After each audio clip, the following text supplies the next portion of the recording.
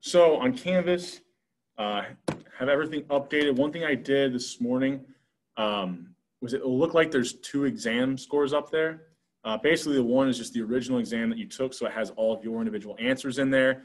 The other one I uploaded just reflects the exact same score, but it kind of grades it and shows you the percentage out of 100, right? So the other one, it has 105 because there were some bonus points that were available. So the new one will kind of just give you your grade out of 100 and then use that. But you can still see the original kind of scores and everything you had on each problem looking at that original exam, what looks like as an original exam assignment, okay? Other than that, the Connect homework's up there. After today, we'll have more to be able to, more information. You can start working through more of those problems. On Wednesday, I'll get up the next Excel assignment.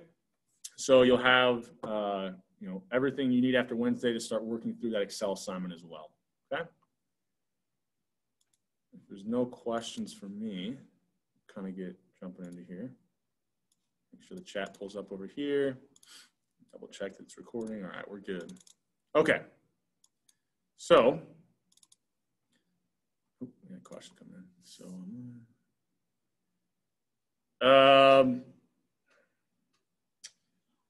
email me, and I can't remember the exact protocol. I think the university will let you know if you're supposed to be quarantined, but shoot me an email after class. Okay, so we'll jump into things here.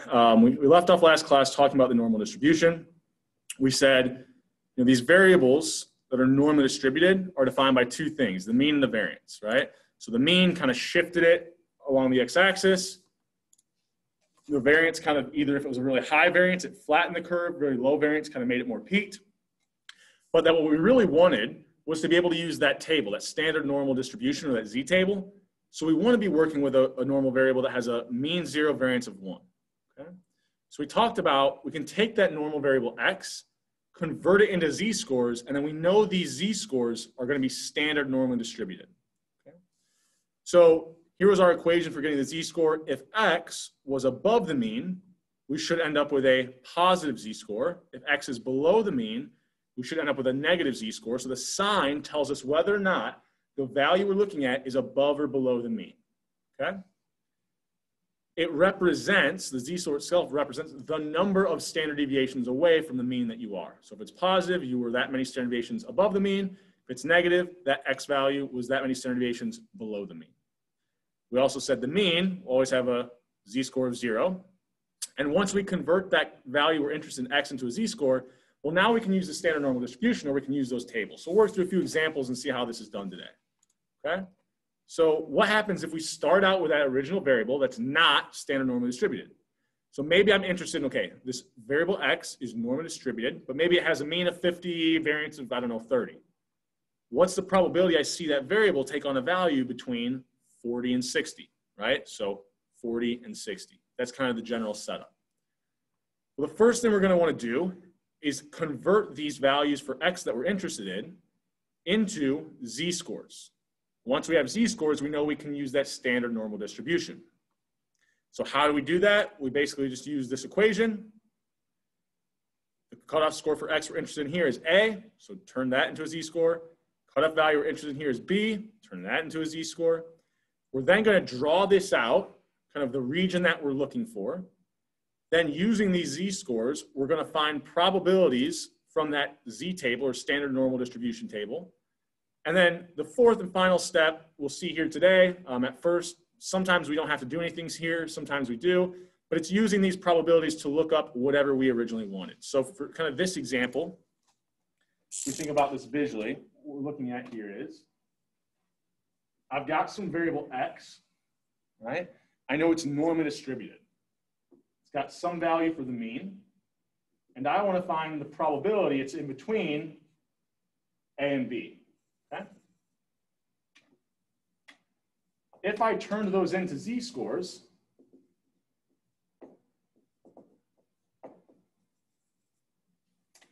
what I could do is look up this z-score. It would give me this area. Look up this z-score on the table. It gives me that area. So the fourth and final step would be to subtract the smaller area from the larger area, and then I'd be left with just what's in between, right? So kind of that subtraction of the two probabilities is what that last step is representing. So I'll put some actual values to this now. So let me make sure I got that person. There we go. So let's say I have this normally distributed variable that has a mean of 5 and a variance of 25. Okay? What's the probability that I see this variable take on a value in between 10 and 15? So first, the way I would always start these out is just draw out what you're looking for. Okay? So we're going to start here. We're just going to draw out what we're looking for, the original variable x. Okay? So we have this variable x, normally distributed, mean of 5. All right? It's kind of a reminder the mean was 5. We had a variance of 25, which means the standard deviation is just the square root of that. Square root of 25 is 5. Okay? We want to find the probability that this x variable is in between 10 and 15. Okay? So what we're first going to do is then think about, okay, I need to transform that value of 10 into a z-score.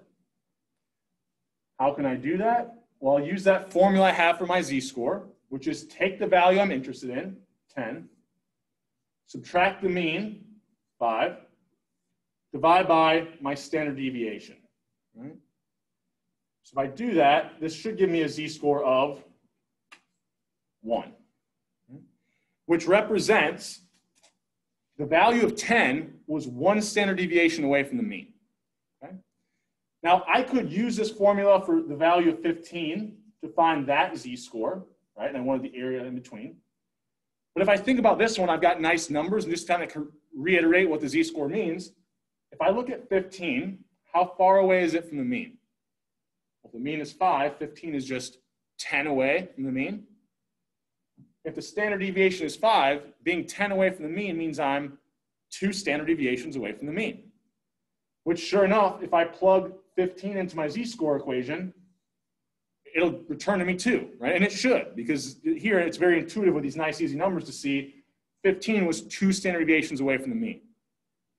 What I then do next is say, well, I know I want the area in between, but all I can find from the table is the area to the left of these z-scores. So I can find the area to the left of 1 by looking up 1 in my table. I can find the area to the left of 2 by looking up 2 in my z table. I then subtract that smaller area from the larger area, and all I'm left with is what's in between those two z-scores. Okay? So how would I do that? So I first convert these two values into z-scores. So 10 and 15 become z-scores of 1 and 2. I can then look these up in the table,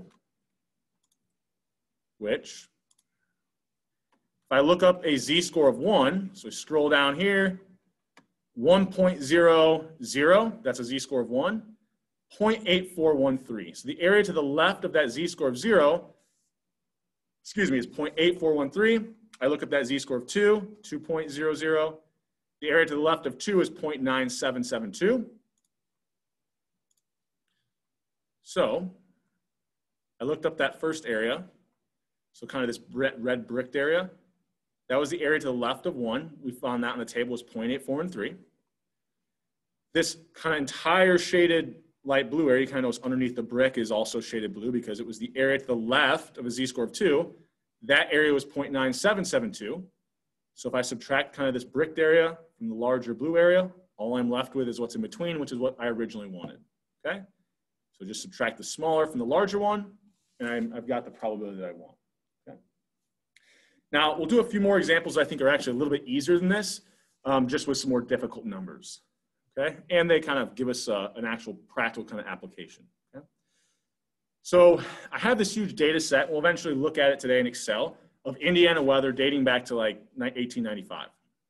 So if we look at rainfall, what ends up being true is it follows pretty close to a normal distribution. So I can find in my data set, if I have the average rainfall each year, I can find the mean and the variance pretty easy in Excel, right? So I did that, and I know it follows a normal distribution. I also can look at, so rainfall, kind of annually, follows this normal distribution, and we have the mean and we have the variance. I can also find individual months rainfall, since I have that in my data set, and I could kind of treat that the same way, right? Find the mean, the variance, I know it's normally distributed, and now we can start to answer some kind of interesting questions. Since, I think they're interesting. I think hopefully you understand the kind of practicality of them once we're done. So I just did a histogram real quick of average monthly rainfall, and you kind of notice it follows looks very close to a normal distribution, right? So we can treat it as normal. So kind of the setup for this first problem is in 2012, there was a big drought kind of in the summer, right?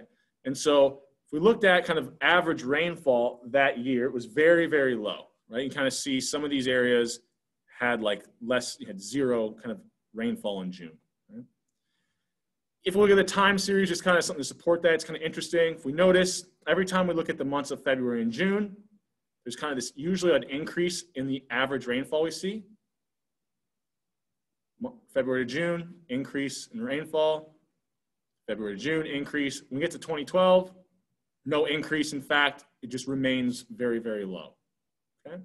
So how unlikely was it, given that the average over these time periods looks like sometimes it's as high as like 7 inches, what's the probability in 2012 we saw it be down here at like 2 inches, right?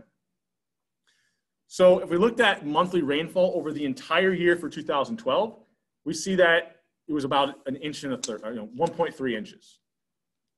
So we find what average monthly rainfall was over every single year we have in the data set. It was 3.4 is the mean, and the variance was 2.57. So if we know that monthly rainfall is normally distributed, what's the probability that we saw monthly rainfall be less than 1.3 inches, given that it's normally distributed with this mean, this variance? Okay. Well, once again, where do we start? I always start kind of drawing things out, just to kind of prevent us from making some easy mistakes. So what we have is this variable x, which denotes monthly rainfall. The average was 3.4 inches. My variance was 2.5, I think it was 7, okay? So I've got my average, or my mean. I've got my variance. And I said, what's the probability? I saw 1.3 inches or lower in 2012. Well, right away, I know this probability has to be less than 0.5 because the area to the left and the right of the mean is 0.5. I'm looking for an area smaller. Right away, I know it has to be less than 0.5. So what I'm going to do is I'm going to convert 1.3 into a z-score. Okay? How do I do that? Well, I take that value of 1.3, I subtract the mean, and I divide by the standard deviation. Well, I have the variance, so all I have to do is take the square root of that variance, and that would be my standard deviation. I can do this ahead of time, or I can just kind of plug it into the formula right there. Right? If I do this, I think the value you get is negative 1.31. Which is interesting that it just ends up being close to what the actual value was, but we'll see in the other examples that's usually not the case. So I get a z value of negative 1.31. I want the area to the left of it. Well, I can find that using my standard normal table. So we'll go to that table, look up negative 1.31, negative 1.31. 0.0951 is the probability I see that z-score or anything below it. So 0.09, was it 51 or 31? I forgot already, but whatever we had looked up in that table just now. 0.0951, okay. So 0.0951. Now here, the final step, we said sometimes we have to do some transformation, but with the probabilities from the table. But here, the probability we got from the table is exactly what we wanted. So there's really like no final step here, right? Because we already have the probability we want. We don't have to do anything, okay? All right, we'll work through another example that's pretty similar to that, just with some different values. So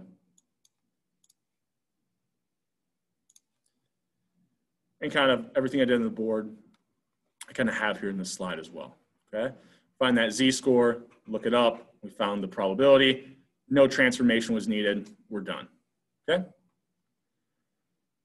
Well, I had this other example. So I knew it like didn't rain a lot this September, but when I looked up the actual amount, it was even lower last September. So I thought it'd be kind of an interesting example. So last year, 2019, the amount of rainfall we actually got last September was 0.47 inches.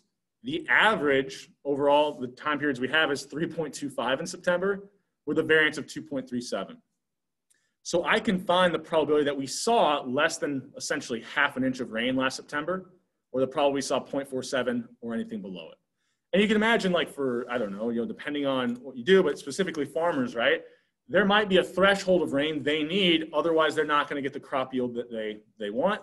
And so they might want to know, well, if the probability that I see less than a half inch of rain, if that's below the threshold I need, if that probability is high, I need to start to plan for that, right? Now, if the probability is relatively low, I'm probably not as concerned.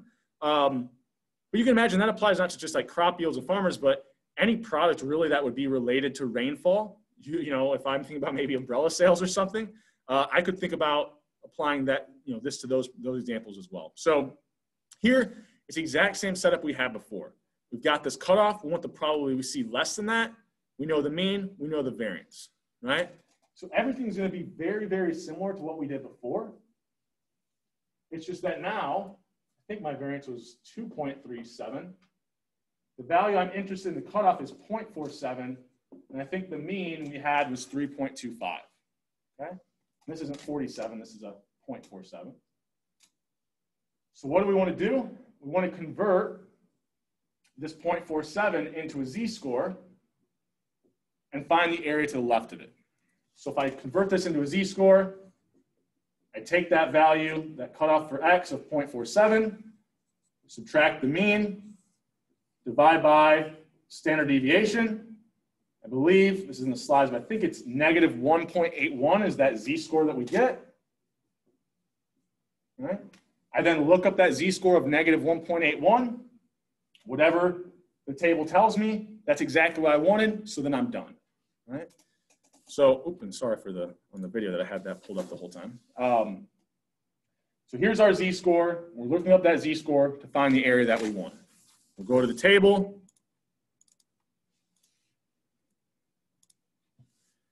Negative 1.81, so the 0.1 column is right here. Go down to negative 1.81, 0.0351, okay? So this area here, 0.0351. Right? So essentially what we can say is the probability that we saw as little rain as we did last September or any lower amount is really only a 3.5% chance. Right, so maybe if I'm a farmer, I look at that, and if that's my threshold, as long as I get a half inch of rain, I'm okay. I'm not overly concerned, right? Because the likelihood that I actually saw what I did last September is only about a 3.5% chance, okay?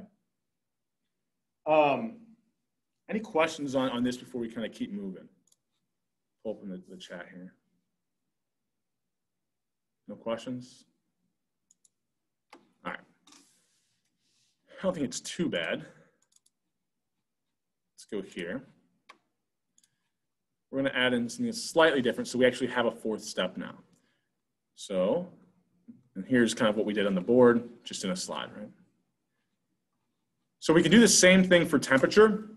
We can break it down by month, and if we break it down by month, temperature actually looks pretty close to a normal distribution. If we just look at the overall, not as close, but month by month, for sure, we get these nice normal distributions, right? So I could do different months, June, February, find the different means and variances. Kind of something to notice, interesting to point out here, right? The temperature in June, a lot less variation than temperature in July or temperature in February. So let's do a June example where I say, okay, on average, looking at historical data, the average temperature in June is 70.75. The variance is 6.3. What's the probability that the temperature this June is greater than 71.4? Okay. So what am I looking for here? Well, I now have this normally distributed variable of temperature. So X, we can kind of think about this as temperature. In June, and I have that average or that mean of 70.75. The variance was 6.3.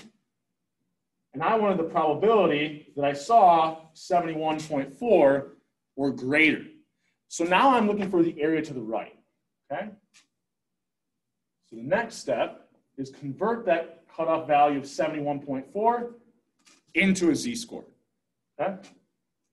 So the z-score will be my cutoff value of 71.4, subtract my mean of 70.75, and divide by the standard deviation. Well, I have the variance,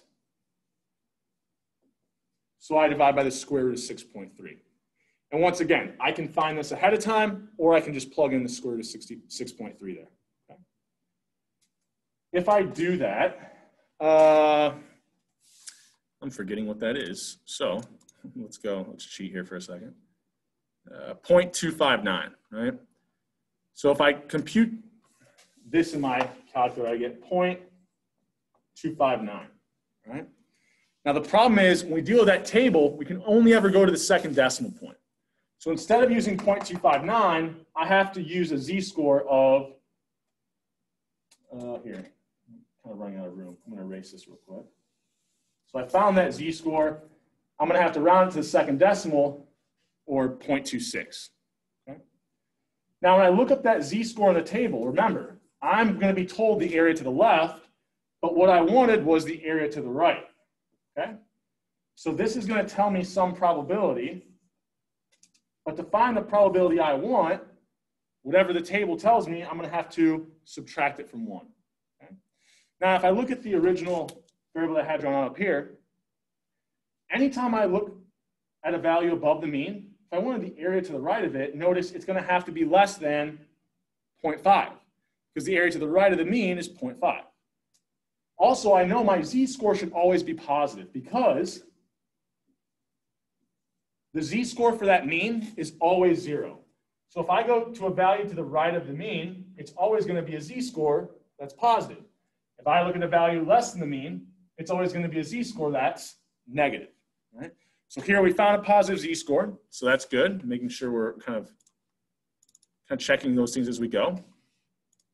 I can look up, 0.26, so 0.26, 0.6026. So this probability we just looked up was 0.6026. I wanted the area to the right of that value though, so 1 minus 0.6026 or 0.3974. Okay? Any questions on that one? Okay with that? So kind of the last step there was once we found the probability, if I want the probability it's greater than a certain cutoff, I then have to subtract it from 1. So we kind of had an additional step. All right? And if I look at the original answers, remember we said that area has to be less than 0.5. So the only ones that really would have made sense there were A and D. Once we actually kind of calculate that z-score, look it up in the table, then subtract it from 1, we find the answer is 0.3974. Okay? So I'm going to work through this one a little bit quicker. I just thought, once again, it was kind of an interesting, somewhat relevant example. I'm not going to kind of rework the entire thing, but I might try to switch and kind of show you what would change, right? So now I'm going to look at February temperature. I find its mean and its variance, right? Much wider variance here. In 2017, so I don't know if you guys remember, this was an unseasonably warm February.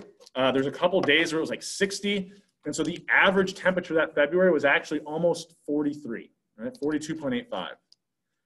What was the probability that I saw an average temperature that was that high or anything higher, right? So what was the probability I saw the average temperature be 42.85 or greater? Well, we're looking for the same kind of thing as before, right? We want the area to the right of a certain cutoff score. Now, this cutoff score is greater than the mean, right? So it's going to be the same exact setup that we had before. We're going to find a positive z-score We're then going to take that z-score, look it up in the table. It'll give us the area to the left.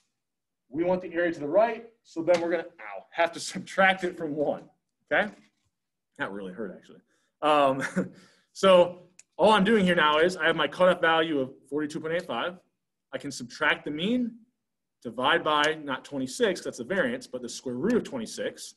That'll spit out at me a z-score, okay? Now if I look here, which of these can I rule out right away?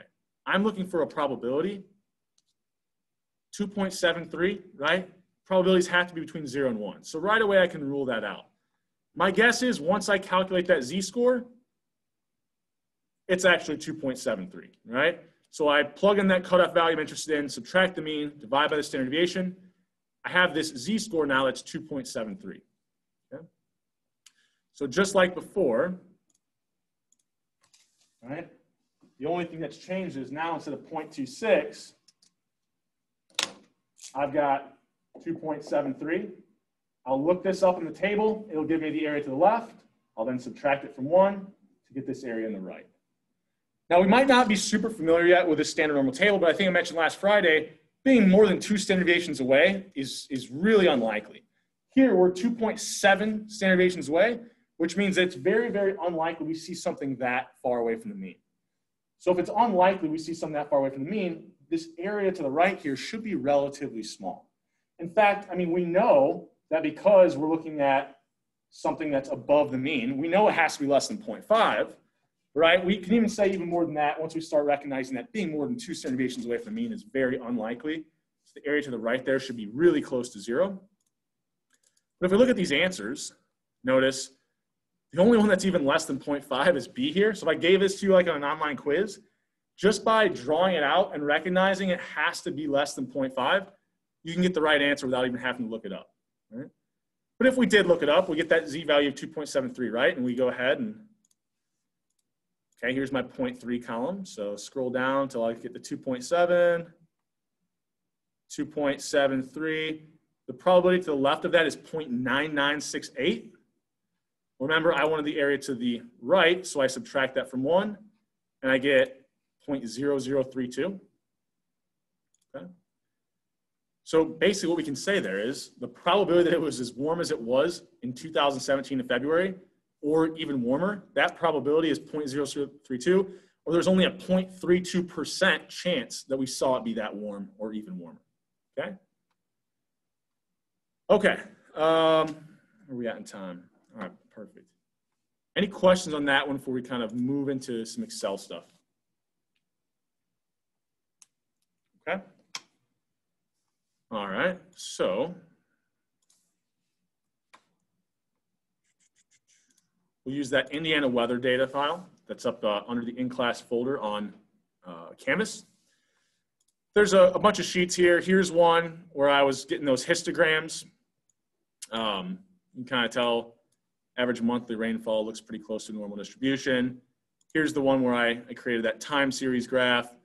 But the one that I want to kind of focus on today is this temp normal. So let's go to view here. And let's change this so you guys can see it a little better. All right.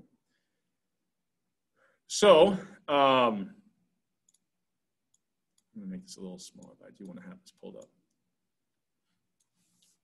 So I'm going to delete this for a second and kind of show you how we could build this. So I'm going to delete this part. Right? Keep those cutoff values in. So the first thing that I want to do is let's find the mean for the average monthly temperature. So this was the annual kind of average. So I'm just going to take the average of that annual monthly or average of that annual rainfall. Right? I then can find the variance, right? var.s of that annual rainfall.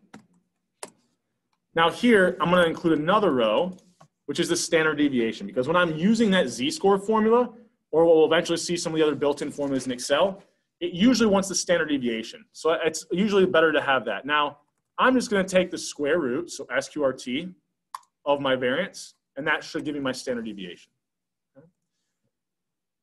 Excuse me. Also, another thing to point out, I use the sample here because we don't have every single year of data, so I'm treating this as a sample, right? I have a lot of, but not everyone. Now I could also do this by month, so I could do June's. So find the average temperature in June. So scroll over, here's June. So Control Shift, or on a Mac Command Shift, hit the down arrow. Now one thing to be careful of here, this is something I did bad that I want to point out. If I use that shortcut, notice I have this extra row here that isn't part of the data set. So when I hit Control Shift, I'm actually just going to hold Shift now and go up, and now I can just go up by one cell and make sure I only select kind of the data, right? Same kind of idea, use that var.s, select that variable, make sure that I hold Shift, go up one, and don't include this additional information which is not part of the data set, okay? So I've got my average, my variance there. Now what I'll do, probably an easier way instead of doing that, this is bad practice. This is me being lazy. So I'm gonna insert, right? So if I just right click here and insert, it'll put in an additional row. Now, when I go up here and try to use those like average form, average of that variable, now when I use my shortcut Control Shift down arrow, now it stops at the first blank file. So in practice, don't ever put anything directly below the data. Make sure there's at least a row in between, okay? And I'll be better about that as well. Find the standard deviation. We can take the square root of our variance. And now here I'm going to do something as well. I don't know why I wanted you to skip August, but I'm going to make life a little bit easier. Let's right click on this column U and go to Insert, and let's just add in August here as well, right? Because now I can use that average, the variance, and the standard deviations I had, and when I copy them over, well, they'll just start using the next kind of average of July. Oh, did I not hit the first one? I must have had this bad. So this actually should start, let's try this again. I want to take the average of, not July, all of June, right? Did I have the variance right? Yeah, the variance one started in the correct cell. Sorry about that. Copy that over, okay. So hopefully you selected it correctly and I was off by a cell, right? So now we've got the mean, the variance, and the standard deviation for each one of these months. What I can do is use Excel instead of using that table and looking things up. So the first thing I can do is find the z-score. So if we recall, kind of the equation I have for that z-score was just take the cutoff value I'm interested in, subtract the mean, and divide by the standard deviation. So I'm basically just going to put that formula in Excel. So take the cutoff value here. This is the X value I'm interested in. Subtract the mean for that month's temperature and divide by the standard deviation for that month's temperature, right? So this will find me that z-score. I could copy this over if I wanted to. And actually I should move this over and include August since I now did that. Choose some cutoff for August, maybe 80 that we're interested in. Copy this over. So notice now this one, oh, why does it not do that? Why did it not like that? Oh, because I moved this here. Now we should, there we go. Okay. So after you insert that thing for August, then you can copy over that z-score formula. Okay. So we now have our z-scores for these different cutoff values for the different months. All right. I can then use the norm.s.dist function. And what this is going to do is it's going to tell Excel, hey, I'm going to tell you a z-score. I want you to tell me the area to the left of it, or the probability I see that z-score or anything below it. Well, that's exactly what the standard normal table does. So select your z-score, comma. Now the second thing we'll always tell this function is a 1. That's telling it make it cumulative. Look up that z-score and tell me the probability of that z-score and anything below it. Why they have the option for 0 in there, not going to be anything that pertains to this class. So whenever we're using these dist functions, you should always have a 1 there for that last argument or that last thing the function wants, which is to make it cumulative. okay? We could then copy that over. Now we have that for all of our months. And now, you know, here we did the intermediate step of finding a z-score. Kind of a nicer shortcut is if we use the norm.dist function, Excel will do everything for us. It'll calculate the z-score, it'll then look up that z-score and then return you the probability. So it's still gonna find the same probability, it just cuts out this intermediate step. So we have the same cutoff. Here's June's mean, comma, June's standard deviation, comma, similar to the norm.s.dist, it wants this cumulative, which will always put a 1 in here, all right? So this function says, okay, take this cutoff value, take the mean, take the standard deviation, calculate the z-score behind the scenes, then look up that z-score in the table and tell me the probability of seeing that z-score or anything below it. So if we do that, we should be getting the exact same values here. Just kind of cut out some additional work, all right? Now, what if, I mean, I could, you know, to kind of show you, I chose different cutoffs here, but let's say, what's a good value to do here? All right, let's do 72. Okay. Let's use 72 for all of them for a second. So what's the probability that in June, we see an average temperature of 72 or lower? Well, that value is slightly above the mean. So we know that probability should be greater than 0.5. Sure enough, it is. All right? Well, if we look at July, what's the probability that in July we see a temperature of 72 or below? Well, now it's below the average July temperature, right? And also, you know, so now it's to the left of the mean. We should have a negative z-value, and the area to the left of it should be something less than 0.5, which it is. And it kind of intuitively makes sense, right? July is typically warmer than June, so it should be much less likely for us to see that same average temperature in July than in June. Right? And if we go to August, the average temperature starts to fall a little bit, so that probably becomes a little bit more likely we see 72 or below. Then in September, well, the average temperature is usually 66, so the probability that we see something at 72 or below is very, very likely, right? This is way to the right of our mean, right? 72 is way to the right of the mean, so the area to the left should be pretty close to 1, which sure enough, right, 0.97 or about 0.98, okay? But, you know, you could play around, you know, what's the probability? It's 80 or less, and in August, you could play around these cutoff values. Now, another thing that I might be interested in is something that we were doing in the examples is what's the probability that it's this warm or greater, right, or more? So the probability that X is greater than X, how could I find this with what I already have? Well, if this is giving me the area to the left, all I have to do is subtract that from 1, right? And now I can kind of find the mirror, right? The other side of that cutoff value, the area to the right, that cutoff value, okay? Huh? The other side. Yeah, yeah, yeah. Yeah, the other side of that z value, or whatever the x value was we used. Okay, any questions on this before I kind of go over a couple more things? Let's double check the chat. Looks good.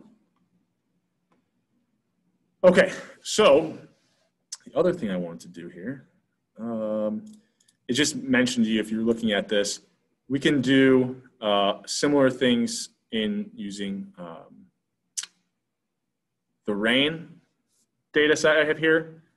I will get this updated. I was doing this quicker, so I did some things where I froze cells, only the columns, not the rows. I'll get this file updated so that that's not in there so it doesn't confuse you. You would set it up exactly the same way we did temperature over here. And then we could play around with different cutoff scores for inches of rainfall as well. Okay? So just another example of what we worked through here in class today. One other thing I thought was kind of interesting that I put in here is you could actually build your own contingency table. Not that I'm going to expect any of you to do it or that you have any interest in doing it since I've already provided one for you. But let's think about it. If we have this contingency table, how could I find, let's say, this very first cell down here? If I took negative 3.90 and I put that into my norm.s.dist function, I'm telling it the z-score of negative 3.9, it would give me the area to the left, which is exactly what I want in this table.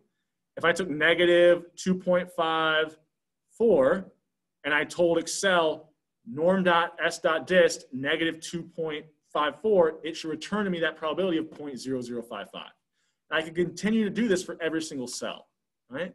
So every one of these cells really represents a norm.s.dist function where I'm adding up the column and the row heading, okay?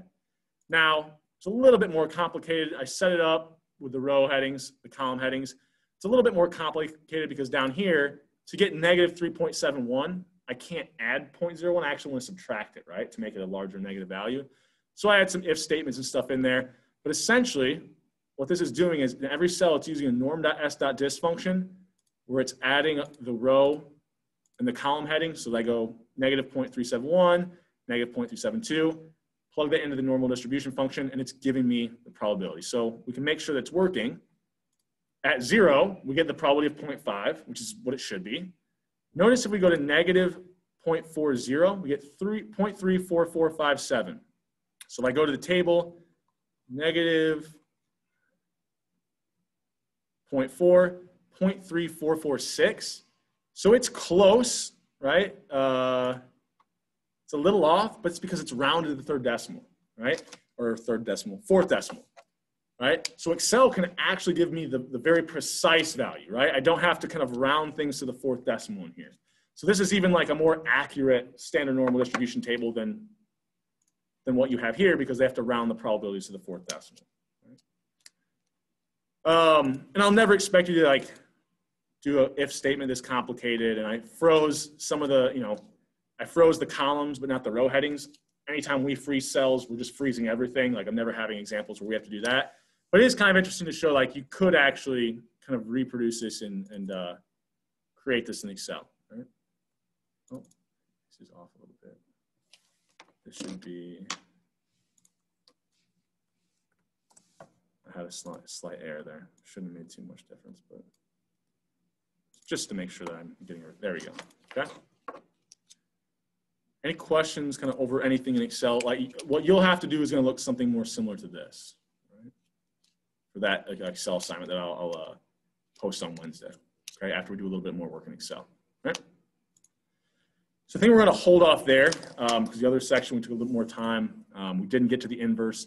We'll start talking about this inverse transformation and doing a little more work in Excel on Wednesday, and then we'll start talking about sampling, okay? So if there's no more questions for me, I'll let you guys get out of here a little bit early today. Good? All right.